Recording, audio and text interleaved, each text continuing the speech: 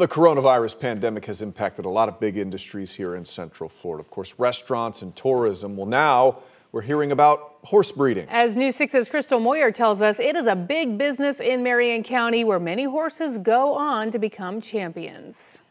The horse breeding and training industry here in Marion County has taken a hit since the coronavirus. Horsemen here in Ocala say they haven't been able to move or auction their horses until today. And if you didn't know, Marion County has been dubbed the horse capital of the world, generating about $2.5 billion a year. David O'Farrell is the farm manager here at Ocala Stud and says a lot of investment has already been made to breed and train these racehorses. Postponing or even canceling auctions for these horses could mean major losses. It would be devastating. You know, a lot of our horsemen, they rely on selling their product, whether it be as weanlings, yearlings, or 2-year-olds. Some of the largest auctions happen right here at Ocala Breeder Sales Company. Many of the horses from the area turn champions and their pictures end up on the wall.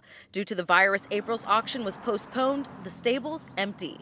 These horses are just like athletes in training.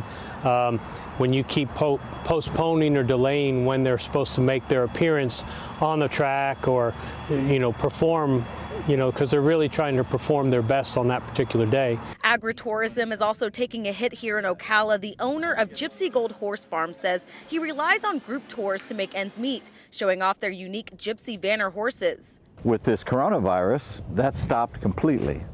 We were giving tours to 800 people a month. With the state opening back up and racetracks continuing to host events, these horsemen say they are gaining confidence that the horse industry will regain its strength.